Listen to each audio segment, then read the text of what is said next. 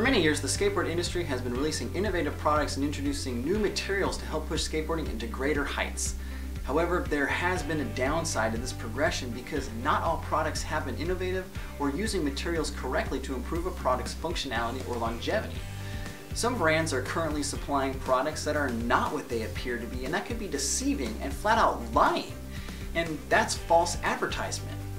What we're trying to point out here is that as a consumer, you have to be careful not to get suckered into buying products because it uses a different material and they make special claims in their marketing. What we're about to show you are two products that are not what they claim to be on their packaging and on websites. What I've got here are lucky titanium bearings using solid titanium balls and a titanium axle truck using a titanium alloy blend cast hanger from the Thieve Titanium Truck Company. Before we take a closer look at these products, let's learn a little bit about titanium. Here we've got three 2-inch pieces of bar stock that include 4140 chromoly steel, 6.4 titanium, and 6061 aluminum. Titanium is roughly 35 to 40% lighter than chromoly steel like 4140 used for axles. Titanium can also be 35 to 40% heavier than aluminum. Titanium is lighter than steel, which can make it seem like a perfect replacement for steel axles, but titanium is not always stronger or possesses higher tensile or shear strengths than steel. So, depending on the titanium and how it was treated will depend on if a truck axle will bend or not. I'm not saying that this particular axle in Thieve trucks will bend, but it might depending on the titanium alloy and how it was treated compared to a standard steel axle that has been heat treated. The next thing to mention is how titanium is not magnetic. To be more accurate, it is paramagnetic, which means it has a very, very low magnetic susceptibility. So low that it's safe to say it's not magnetic. If we take a magnet, you can see how easily it is attracted to the steel axle in this truck. Let's take a look at the Thieve titanium axle. You can see that the magnet is totally not attracted to the titanium axle. I've also got a 2-inch long piece of titanium bar stock that just so happens to be the same titanium alloy as the axle, and you can see that titanium is not magnetic. Okay, so now that you know a few things about titanium, like how it's not magnetic and heavier than aluminum, let's compare this Thieve truck to some other trucks I've got here. On the Thieve website, they say that their hangers are a titanium alloy blend cast hanger. The standard metal used for trucks is an aluminum alloy, so why would Thieve use a heavier, more expensive titanium alloy for their trucks? It doesn't make any sense. If titanium is roughly 35 to 40% heavier, then this Thieve truck should be way heavier than this independent truck of a similar size, right? Well, let's put all these trucks on the scale and see the difference.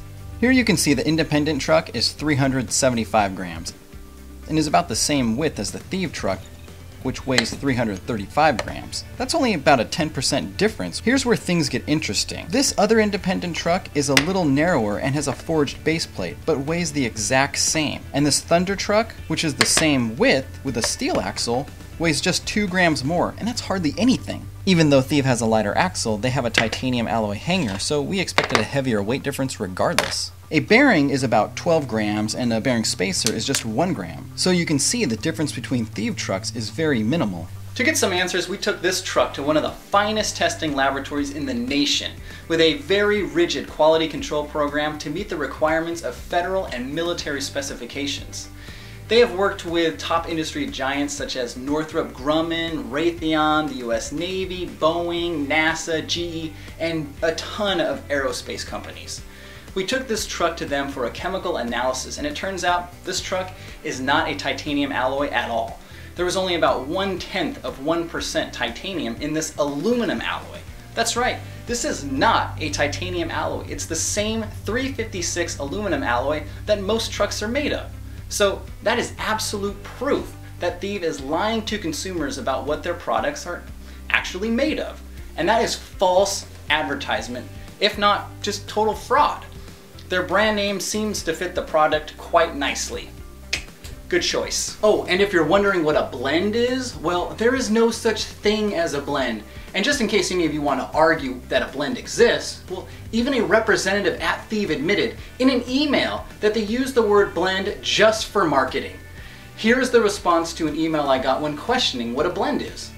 Just drop the blend word, man! It's just marketing!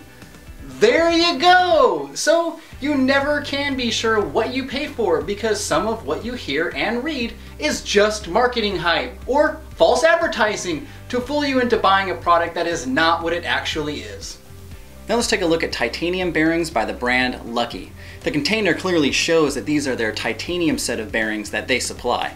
So look here, it has the word titanium prominently under Lucky bearings, and the first line in their description reads, solid titanium balls.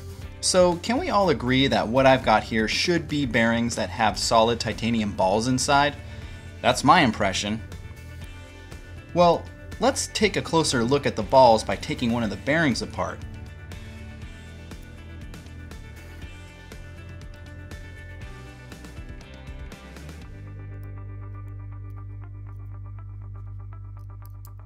If these really are solid titanium balls, then the balls should not stick to the magnet. Well, holy shit! Look at that! The balls are magnetic. Do you realize what this means?